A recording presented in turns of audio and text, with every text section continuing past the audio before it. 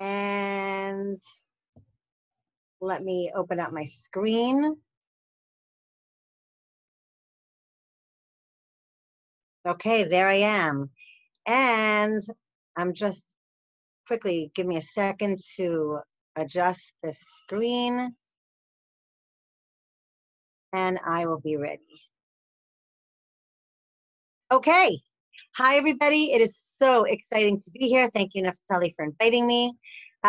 This is a concern. I mean, I coach teachers a lot, and teachers are telling me that they're really, really nervous about what's going on.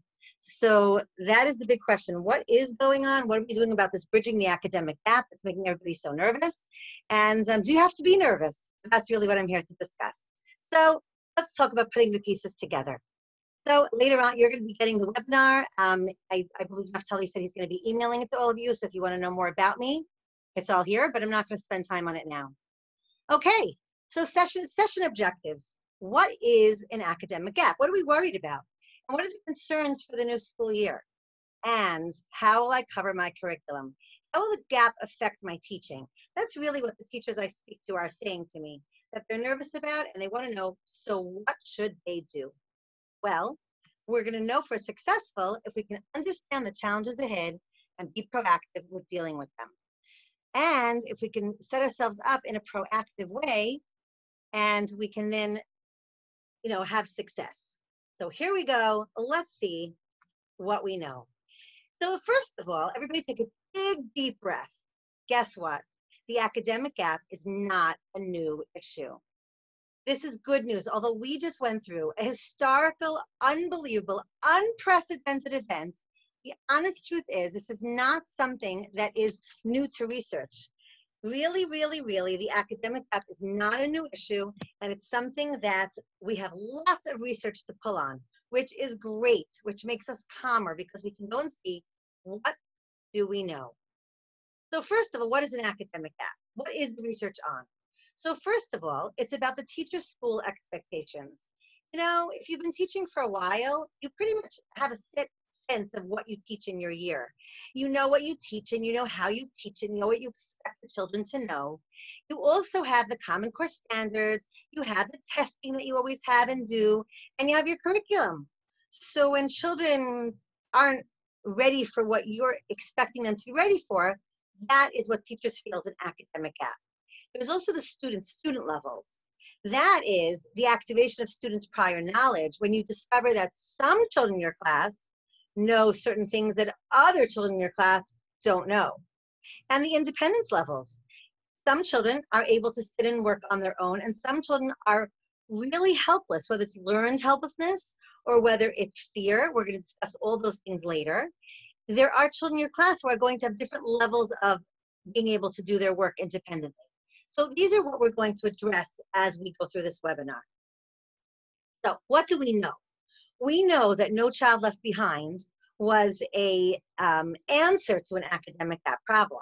Basically, the government decided that schools were failing to take lower income or lower academic ability children seriously. And so they made it the teacher and school's responsibility to raise that gap. And you know what? Still a big gap. And we also have research, and at the bottom and at the end of the webinar, at the bottom of each page, you can see some of the places I got some of my information from. There's the increased reliance on homework widens the academic gap. Not every parent is able to or is around to help a child do the homework, and without support, the child is not able to do the homework the way the teacher wants them to do it, and therefore there's a gap. We also know that every teacher I've ever met complains about the summer slide. Summer slide is that big gap between how they ended the year before and how they come into the new year. And children who receive summer enrichment or go to camp and travel, they're going to have more skills and be a little more settled than children who have not been sitting and doing any learning the whole summer. And we know we just had a basic summer slide because it was a 5-month break from formal schooling. So that's really something to think about and consider as we walk into September. Now, let's take a minute to think about why COVID-19 made this academic gap even more serious. Okay, let's look at this list. With a lot of parents working, essential workers are not able to be home and homeschool their children. These people kept us going, but left their families for many hours a day, whether it was clerks or it was baggers or it was delivery people or Amazon. I mean, we're all ordering. Did we ever think about who's filling those orders? Doctors, nurses. There are so many people, cashiers, grocery stores. There are a lot of parents who were not home when we were basically trying to run the remote distance learning situation. Lack of technology. There are a lot of articles on who is lacking technology and how it affects them. Siblings home. Folks, it's hard to find quiet space. I teach a college class, and one of my students says she sits in the closet to be able to have less noise and be able to concentrate. Small living quarters, sick family members. COVID-19 made a lot of people sick. Death of a grandparent or a loved one. Loss of parental job. That's going to be a problem for parents. That's going to be a problem for the children. Neglect or abuse, a reality we don't really like to think about. Parents unfamiliar with the material being taught. I mean, I don't think I'm able to just pick up a 7th grade math book and just dive into math. So that's complicated. The kinesthetic learner, the over-involved parent and the stress there, the under-involved parent and the lack of stress, shall we say, there. Video games, nice weather. I'm sure there are things you can think of as well. In fact, I'm quickly looking at the chat, which I don't think anybody added anything because I got no notifications. If you think of more, please make sure to add it in. Let's connect past research to the post-pandemic classroom. So we're looking at September, and we're nervous, but we're not going to be nervous because we have the answers in front of us. So what has research discovered? So there are research-based strategies, and I like to almost put them together a little bit to think about how we can deal with them. So the first thing is evidence-based instruction and monitoring progress. We need to teach a little differently, and might I even add, the way we should really be teaching in the year 2020 anyway.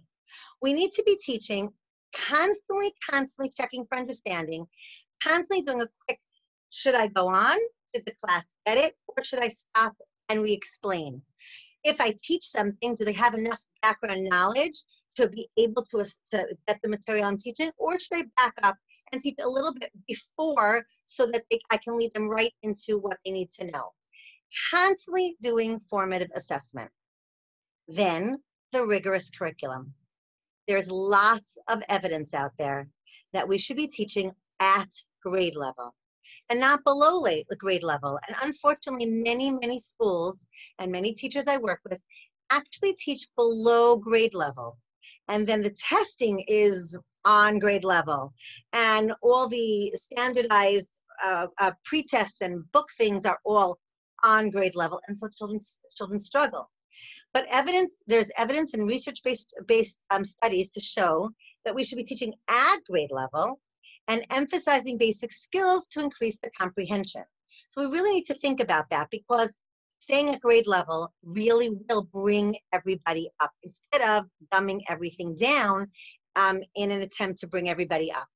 Next, supplemental instruction. So if we're doing a rigorous curriculum, then there's going to be gaps appearing. As we notice a gap, we need to make sure to address it and then return to core instruction as soon as possible. And we're going to discuss this in more detail, but we need to make sure to use the assistance that we have, ask the office or this principal if there are any extra floaters around or subs that might not be busy that day, and really make use of extra adult help so that if the class needs supplemental, you're able to give it and able to have the assistants help you in the classroom. Or if a child needs help, the child can fill in a gap, learn the material, and then come back. Now, our children have not been focusing. So we need to be engaging every 1 to 2 minutes. There should be no passive learning. Every 1 to 2 minutes, we should be checking, and we'll be talking about this more, just quickly checking and engaging our students. And we need to remember, we need to motivate and engage. If it's too hard, there's going to be decreased motivation and engagement. You know, I remember Ron Clark, who has the Ron Clark Academy in Georgia, Atlanta, Georgia. Um, he talks about the fact that when he first started teaching, he was breaking his head with certain children in his class, and they just weren't absorbing material. Maybe they had trouble memorizing, maybe they had trouble with retention, and yet those same children were able to do a whole rap song that they were able to memorize from the radio and sing at recess and maybe even jump rope to. And he was trying to figure out, like, well, how does that work if they can't memorize, but they can memorize? And the truth is, research does say if a child is motivated, somehow they're able to work around some of the disability that they experience in education.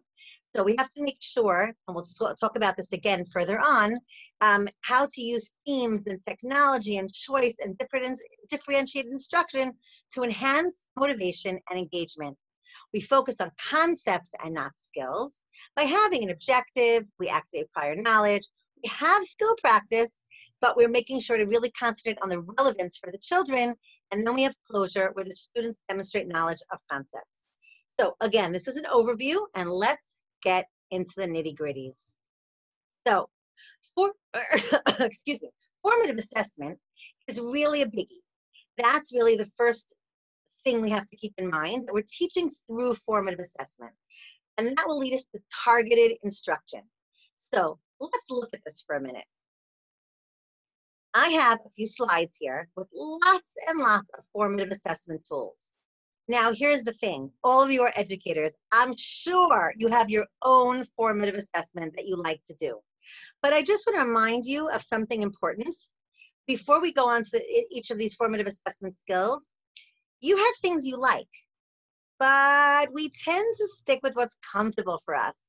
And that's not really a good idea. There are some classrooms that are constantly doing thumbs up, thumbs down.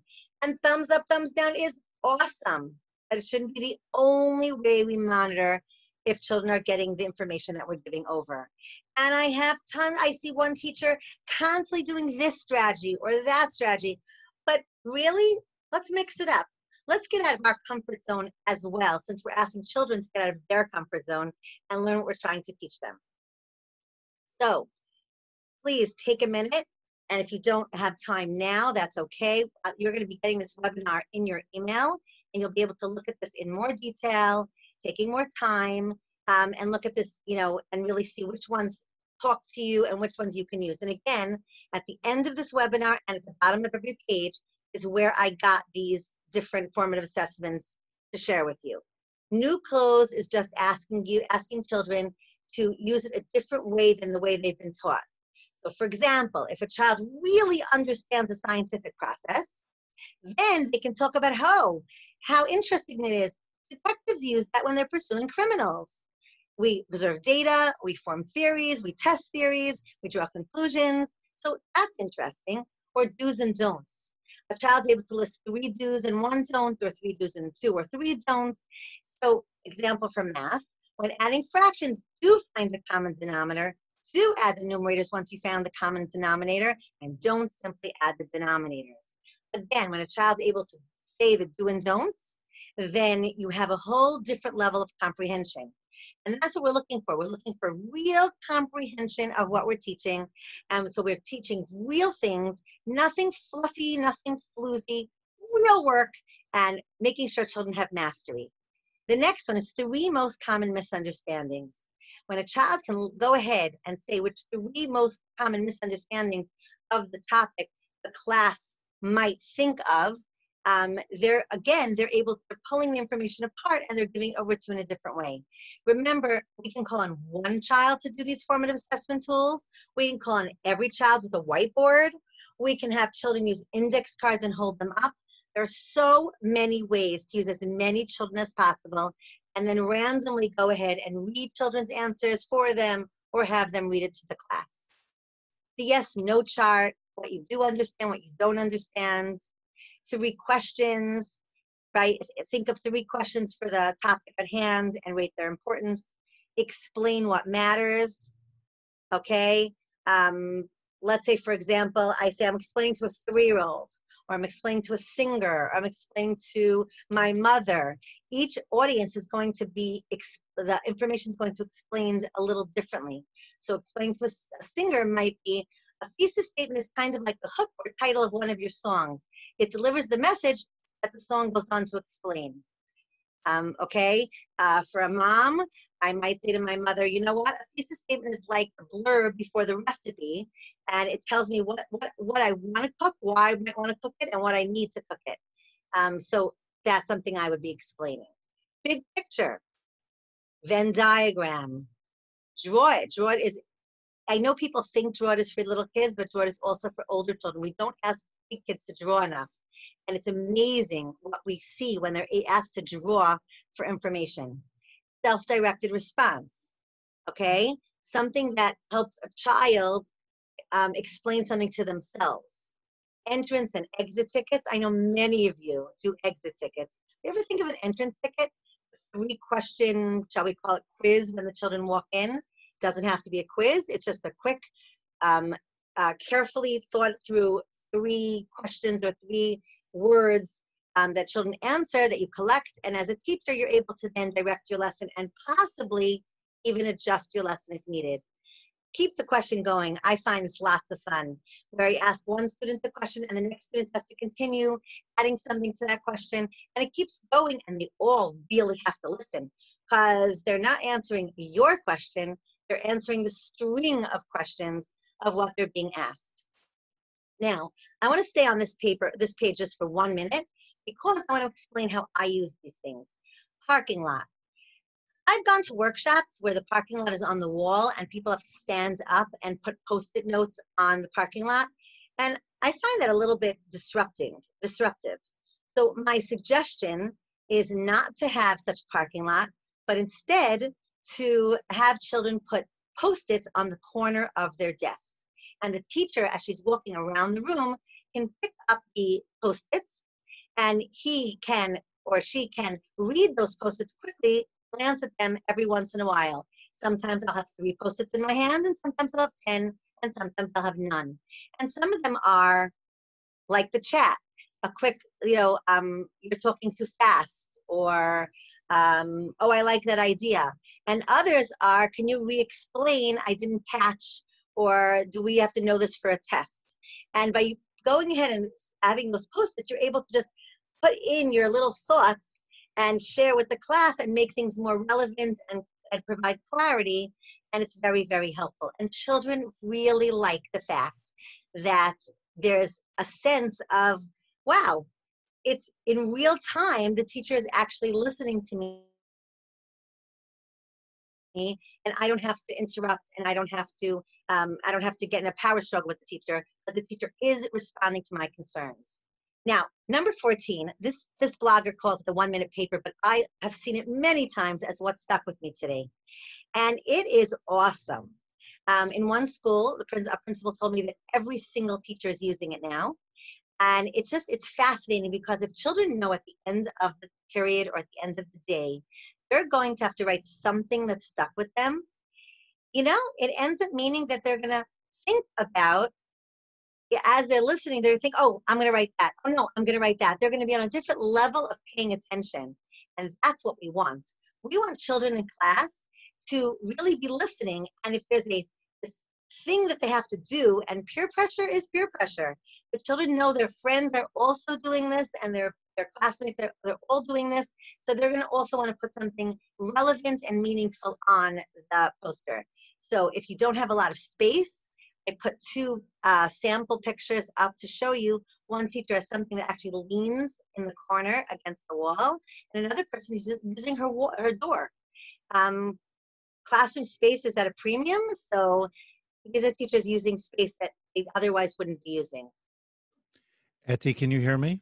Yes, I can hear you, and I keep checking for chat. Is there anything I'm not seeing? No, not at the moment. So first of all, I did want to make sure you could see it. And I also wanted to encourage everybody to use the chat for questions. I was going to ask you, if you don't mind, to just sort of circle back to the first slide and then maybe spend about 10, 15 seconds on each one as we consider asking everybody on the call to identify what are of the 14, there's a lot of strategies here. And of course, we would love to master them all and use them all. But practically speaking, that's not so realistic.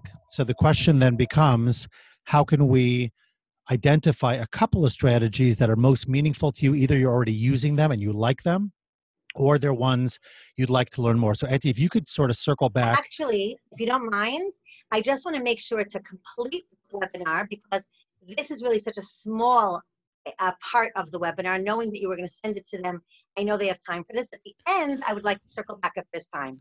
Okay, Okay? so if everybody could Thank just make you. a mental note of that, that would be great. Absolutely. And it is important. And when I made these slides up, I really wanted to spend a lot of time on it. But then as I continued with the webinar, I realized there's a lot of things we really are nervous about for September, and I want to be able to address those before we circle back. So I hope you do have time to circle back, and everybody please make note of things that you do for formative assessment that you can share with us as we go through these 14 little things. Okay, thank you, and that was a great point. Okay, so now we talked about the formative assessment piece, and that's important. But now let's go back to the research-based strategies and talk about engagement. Our children have not been formally engaged for a long time. At this point, it's 3 months.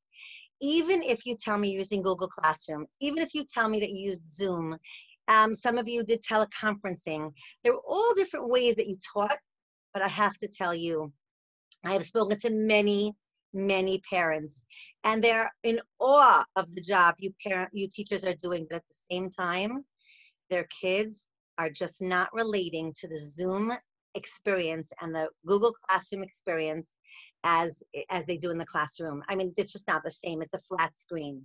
So children turn on the computer and they keep their video off and they play games and play on their phones, or they doodle, or they keep their video on and you see their faces, but they're watching somebody that's past the screen and you don't see them.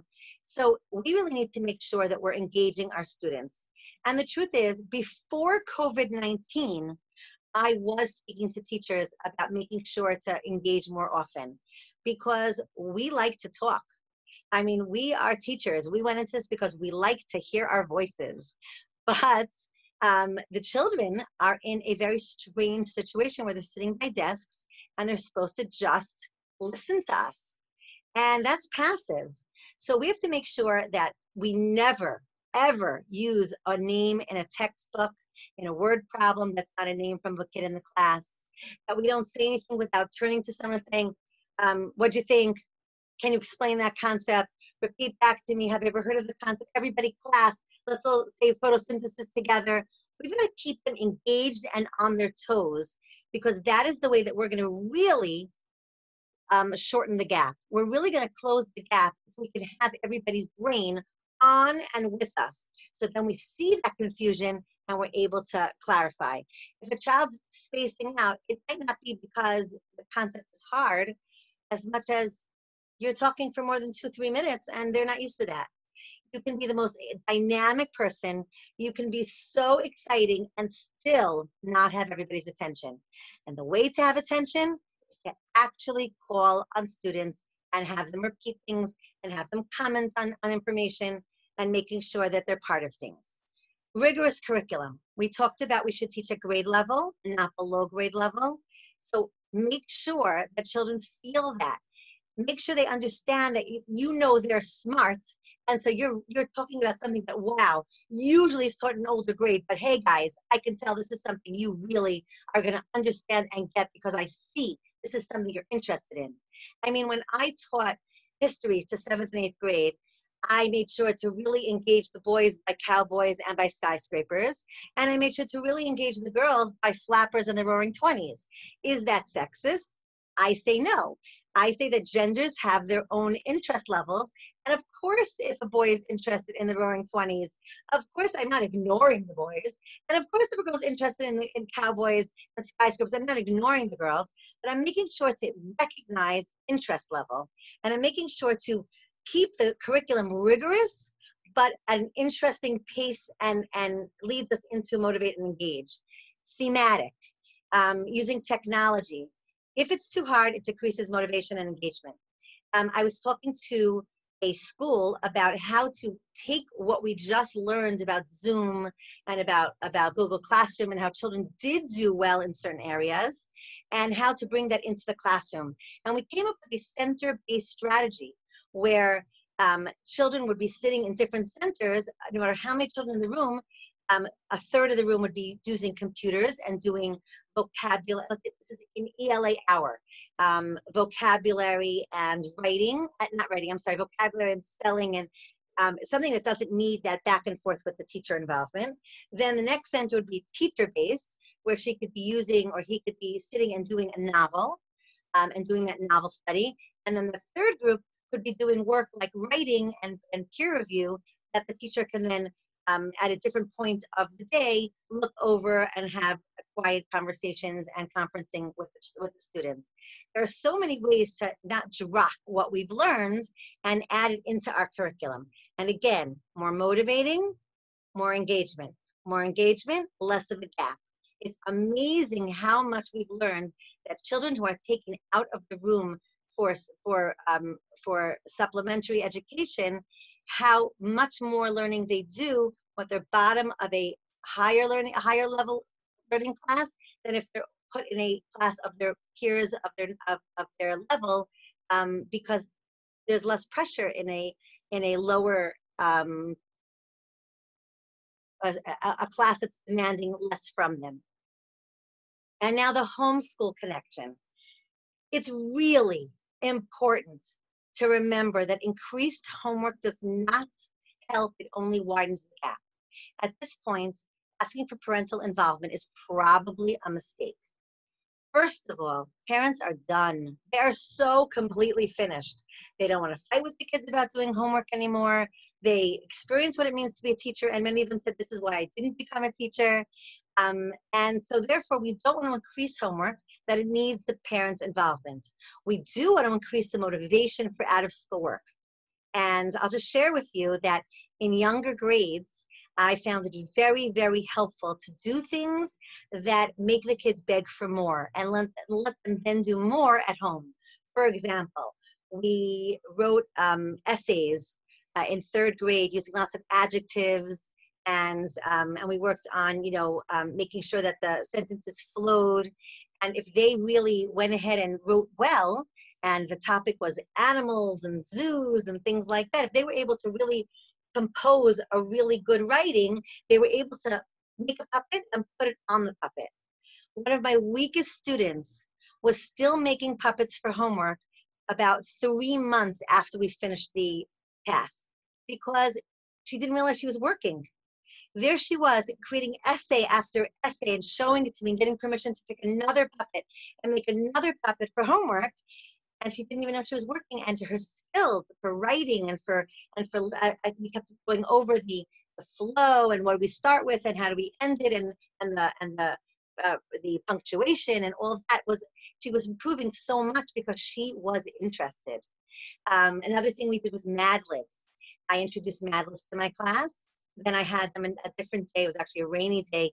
I sent them around at recess to go to other people and other teachers, and I signed them where to go.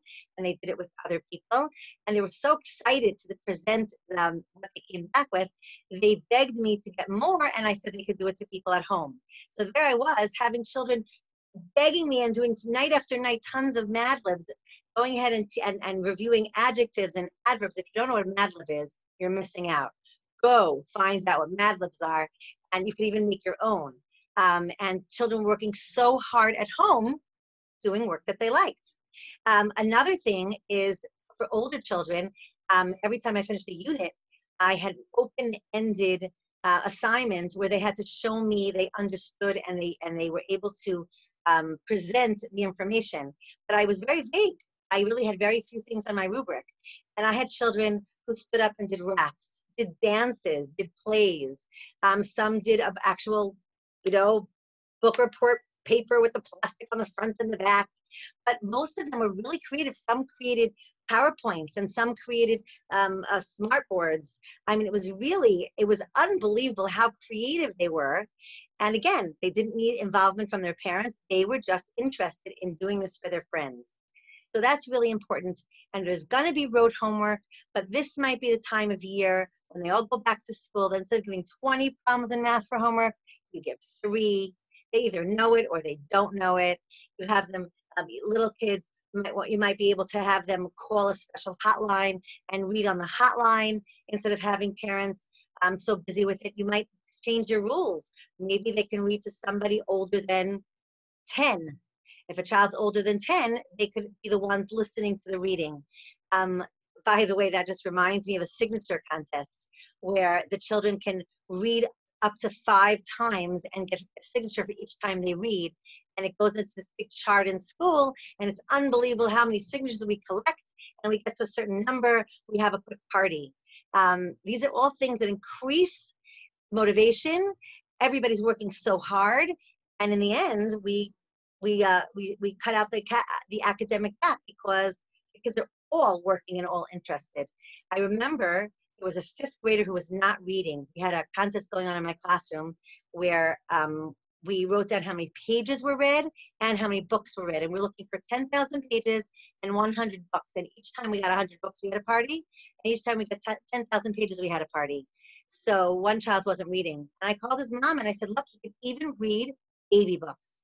So he'll add to he won't add that much to the pages read contest, but he'll definitely add to the books read contest. And just by being excited about reading a children's picture book to a little sibling, he will then be part of the excitement and maybe move on to reading longer and more age-appropriate books. And it was true. So I definitely beg you to think about how to encourage the children to learn at home in a way that does not need so much parental involvement. Also praising precisely.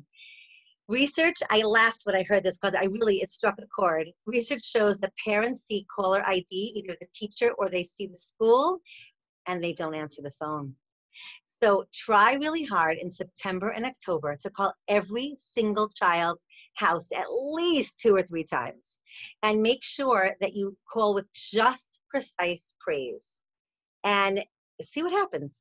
And then November and December time, when you really are seeing what the gap really is, and you're seeing that this child is just not able to do A, B, or C, and you really need to come up with a plan, when you call after those few months of building that trust and praising precisely, that parent is going to be on your side. And that parent's going to be much more open to be talking to you about, okay, let's put our heads together. What could we do about the situation? Newsletters, emails, texts, WhatsApp. I have never seen more connection than I saw during COVID-19 between school staff and parents. And let's keep that up. And if for some reason your school didn't encourage it or you didn't encourage it, start encouraging it now. It meant a lot. All the years that I taught, that I sent out newsletters at the end of the week, I just sent them out in an email blast. And I just said what we did, what we accomplished, and what's coming up. No demands, but just, a peek into my classroom. And parents just felt good. They felt like they knew what was going on. And some parents never read the emails, and they will never read the emails. But that's okay because they're there. And if they choose to, they can know what's going on.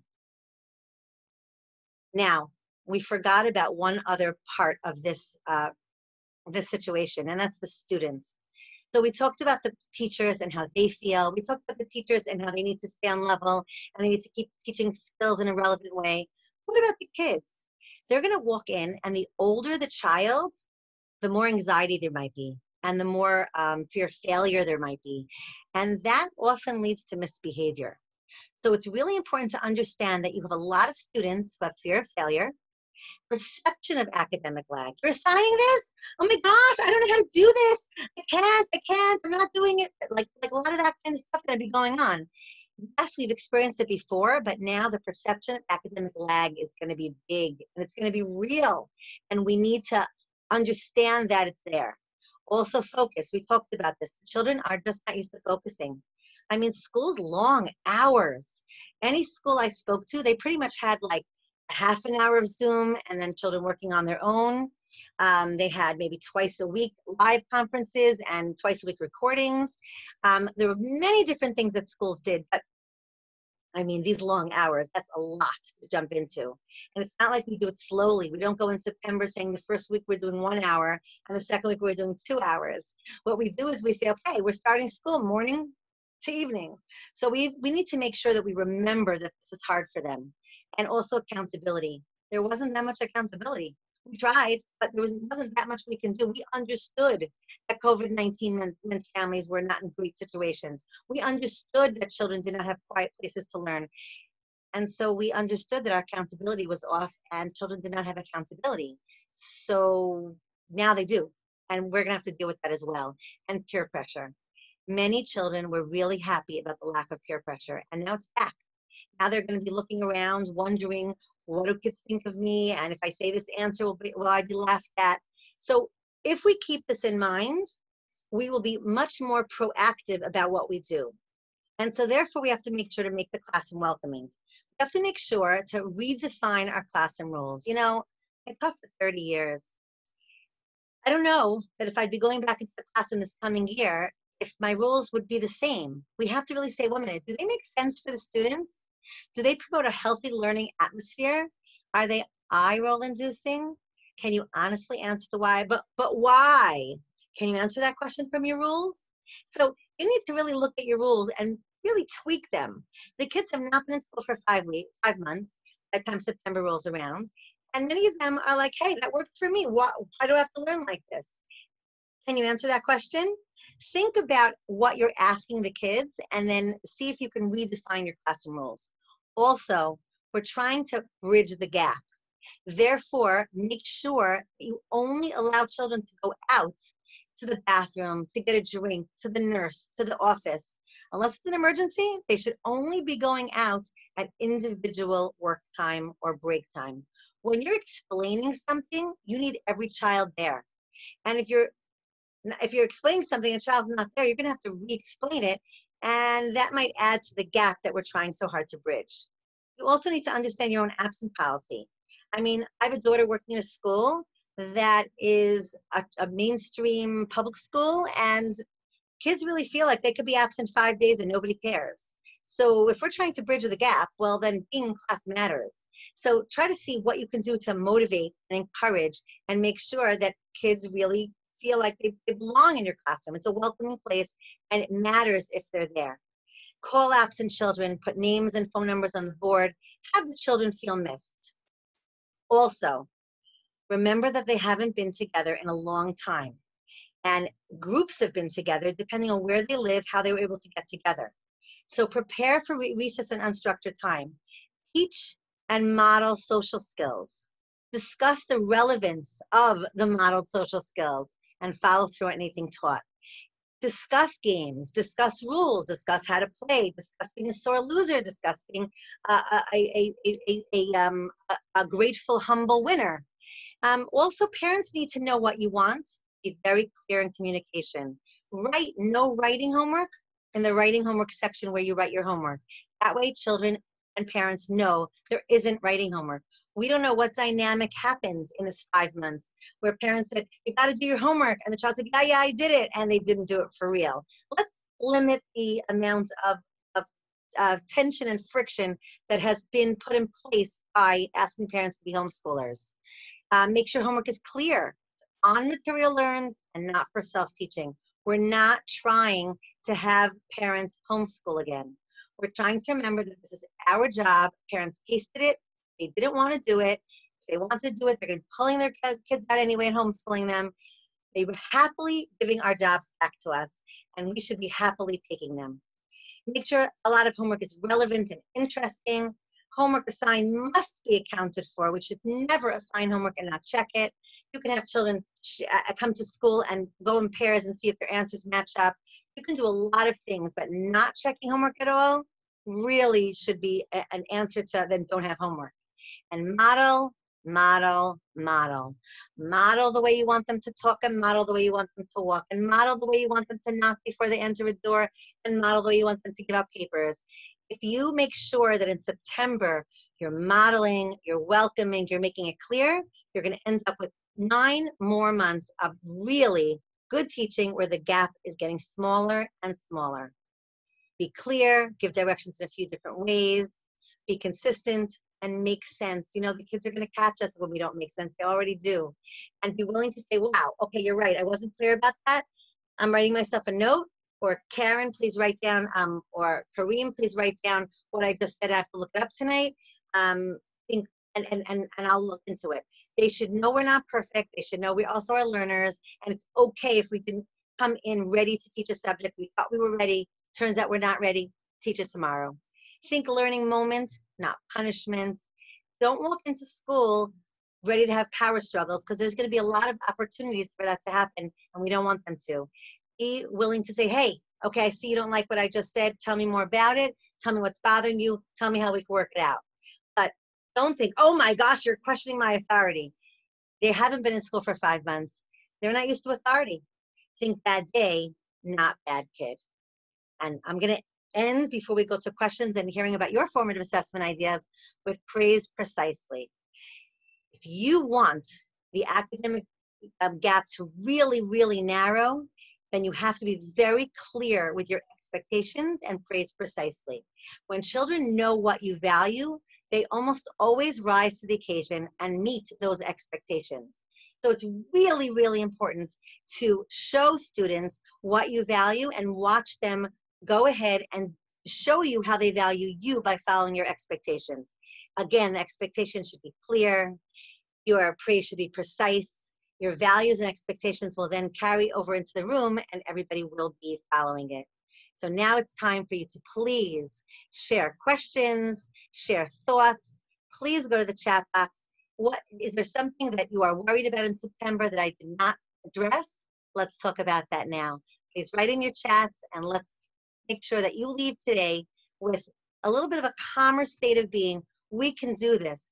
It's not the first time that the gap is there, and it won't be the last. There are schools that have big gaps that principals have walked in and raised the gap. There are classes that had teachers who weren't qualified, and those teachers left and a new teacher came in. We're going to see gaps, but it's not something we haven't seen educationally before. Please take a moment. I'm going to go back to the formative assessment. This is the references if you want to look up any of the things I talked about. I'm going to go back to the formative assessment pages. And while I wait for people to chat a little bit, I'm going to share some of the formative assessment topics that we put on here. Okay, so this page, the new clothes, the do's and don'ts, and 3 most common misunderstandings we did discuss. The 3 questions, yes, no chart we talked about, 3 questions are just, children think of 3 questions, and then they put them in the order of importance: low importance, medium importance, and high importance. And any one of these things can be done for weaker students and for high order thinking students. They could be done for younger grades and older grades. It's really, they're all modifiable. Okay, explain what matters. My father is a veteran teacher, and it's unbelievable how he was able to teach children, in high school, who many of them had failed so many times that they were way older than they should have been to be in his class. And yet in his class, everybody always showed up. He was always dynamic and interesting. And he always said, as long as you know it well, you can explain it to anybody. He did have his students, he was a history teacher, explaining things to imaginary younger siblings, or pretend you're going to the 2nd grade and you're explaining it to them. And you really got to see if a child understood a topic or not. Because if they can't explain it, they don't know it. Big picture, right? Discussing why do we learn about the 3 branches of government? Because it helps us understand the big picture of how America was formed. The Venn diagram, we love the Venn diagram. We teachers, we've Venn diagram all over the place. Going ahead and comparing and contrasting. Draw it. Again, I believe that big kids should be asked to draw just like little kids are asked to draw. There's a really great strategy called draw, label, write. And draw it is really a very simple way of talking about draw, label, write, which is before a child's asked to write an essay or write anything, they quickly draw the scene. Then they're able to label the scene, and they go ahead and write it, and there's less of a writer's block, because they have that scene in front of them where they're able to draw, label, write. And although it's a strategy mostly used in the lower elementary school, I have used it in upper elementary school, and the kids love it. we really don't give them a chance to use all the different other areas of the multiple intelligences enough. And when kids are able to express themselves in song and in art, we get to find out that they really do understand what we're teaching them. Etti, I don't know if you see this, but there are a number of questions and comments now in the chat. Oh, good. I'm So going to if go you're check able to them take a out. look, yeah, there are a couple there, starting with Farrell or Farrell. So if you want to address those, we have just a few minutes left. We'd love to be able to answer Okay, as many questions here, as here we possible. go. Naftali, last night when we did our run through, chat worked, and now it's not working. So if you could just read me the chats, that would be very helpful. Oh, okay. All right. So the first one seems to be more of a statement followed by a question. It is possible that we will see A and B groups with half of them in an active learning environment. We will likely continue to experience reduced face-to-face teaching time. Any ideas on how to overcome this problem? Okay, so if you mean that there's going to be two levels in a classroom, then we're going to really be walking into our classrooms thinking more center-based and much less teacher-directed. If you're talking about the fact that we might be having more distance learning built into our day, then we might want to think more about the flipped classroom approach, which is where we go ahead and we record a lesson, and then when we're together, we're able to work with the children on the higher order thinking and the learning part. I guess what we used to say is independent practice and homework. And we can do much more of that. So if in fact our learning platform is set up for long distance learning, for remote teaching, then that might be where we go. And again, as scary as it sounds, there's tons of resources for the flipped classroom and blended learning. And so we're not looking at anything that is going to be so new and so scary that we won't have anything to rely on. So that's a really good thing to remember. Naftali, There are a few others if I you do want to. see from Ruth in the question and answer, for some reason hers came up. Thank you. It's been 5 intense months of survival. I want to ask what we could do to children we were not engaged with throughout the period of COVID-19, and how can we apply all these strategies in a classroom of multiple intelligences, traits, and temperaments? Okay, so again, thanks, Ruth. We're going to have to really make sure that we keep in mind that the less we frontal teach and the more we do center-based learning and group learning, children respond to children much better. So we're going to do a lot of, and I see Janet, for some reason, Naftali, it came up now. I see Janet's worried about how you teach a whole bunch of students with different levels. So that goes back to what Ruth is asking. The more we do peers and the more we do centers and the more we have children working in groups, they're actually going to learn much better than if they have to listen to us. And that's really hard for us as teachers, especially those of us who've been teaching for many, many years. We have to keep in mind that just children learn better from children. So I advise you, we don't have time for me to do another whole hour, but I advise you to look up jigsaw and gallery walk and different strategies that encourage peer-to-peer learning. Okay, so that's really important. Let's go to the chat because now I am able to access it for some reason. All the times I tried. Okay. Let's see from, okay, I'm accessing, but I am so far up, I'm reading where you're all from, which is amazing. Okay. And these are the strategies Naftali posted. Okay, Kelly, you are a returnee. Let me go down to questions. Okay, entrance tickets are a great idea, Fanny Langer says, and my students would really like it. It's a great way to start a lesson. Then let's go down to learning sparkles, talking about the A and B. So remember, you're gonna have that. You're gonna have different levels in the classroom. I advise you not to always divide the class up by level, because children learn best from all different levels. But there are many times where they can be leveled, and they don't even realize that in certain times of day they're leveled by ability, and especially in that center-based classroom I was talking about, they don't know that when they're sitting with the teacher in that center, they're being taught differently than when they were sitting with their friends in the independent section. They're being taught differently. They're all doing the same thing, but each center they're doing something on their own level. I hope that that Etty, was if I can, just because we're running yes, short on time, there's one comment or question from Claudia. If you could eyeball that, as well as a question from Kelly at the very, very bottom. While yes. you do, I just wanted to remind everybody of a few different links that I shared at the beginning that I'm going to reshare over here, besides for ways by which you can access your certificate and some other resources on my website. One focus area that we talked about at the beginning, for those of you who weren't here, is that we are hoping to roll out a teacher training boot camp, Etti and I. And if you think that what you heard today was fantastic, which it was, and illuminating and packed with great content, you can only imagine what you're going to get from a much more in-depth, robust boot camp that isn't trying to compress everything we know in education into 60 minutes or less. So I would encourage everybody to please take a few minutes, answer those questions, give us some feedback, because that's going to help us to customize our offer.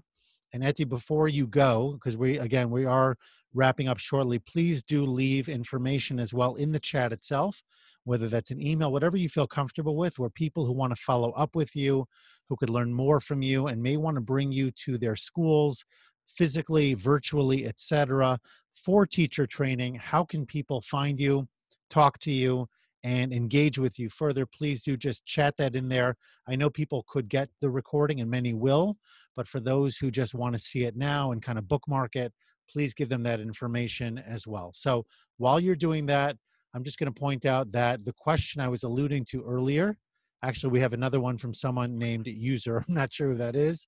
One question related Yes, I to, just want to mention about yeah, go ahead. yes, I want to just answer Kelly, the 3-2-1 strategy. Um, those are great strategies as well. The answering three things that I didn't know before I came into class, and 2 things that I want to look forward, I want to know more about, and 1 thing I'm going to look up for. There's many different variations. Amazing formative assessment.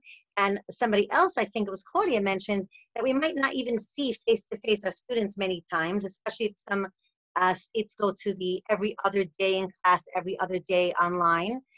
But I really believe in the phone. I'm begging everybody to keep in mind that we do have phones, and picking up the phone and having children hear your voices and asking them about their day and asking them how it's going and if there's anything that they're having trouble with. It takes time, but there's nothing that can compare to that feeling of my teacher cares about me. And I really think that everybody should try to, um, as much as possible, try to connect with their students on a personal level, find out their birthdays, send an old-fashioned birthday card. This is the year to say, I am going to care about my students, and I'm going to teach my students more than my material. I'm going to connect, because from connection comes a desire to please. And unfortunately, we need that desire to please to bridge the education gap. Thank you so much for having me, Naftali. Thank you so much, everybody, for joining us today. I did put my information in the chat. I also have the information in front of you. When you get the webinar, that Naftali is going to send you the second page of the slides, have all my information, all my background that you need to know. And thank you so much. My pleasure. And thank you again, Etty, for a very engaging and information-packed session. Thank you all for being here. You will get the recording, as Etty mentioned. And I guess that's it for now. So please do reach out to Etty for any additional support that you would like. And of course, if I can help you as well, I'll be delighted to do so. There will be more webinar content offered over the next series of weeks, whether that's every other week or maybe once a month, depending on how things go over the summer. I know many folks are away, but we want to keep the learning going, and definitely be on the lookout in your inbox for more information about that boot camp. Because even if you are experienced, as you can see, there's so much more to learn from being with people who have just been there for a really long time and are ready to share everything they know for the sake of professional development and growth. Have a wonderful day. Stay safe, everybody. Thanks again for being here, and we'll talk soon. Bye-bye now.